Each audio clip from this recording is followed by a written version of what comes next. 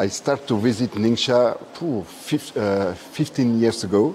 I remember 15 years ago, I visited a desert. They were not a desert yet. Somebody took the decision to plant grapes in these regions. And it's difficult because you never know if you will produce good wine or not. And in few years, the wine of Ningxia are in the international level. Wines are very, very, very good. You can compare wine from Ningxia with wine from Bordeaux or from Tuscany or from California.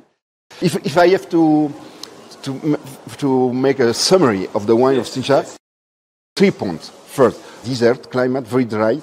Second, the grape, the success of the Marcellan here.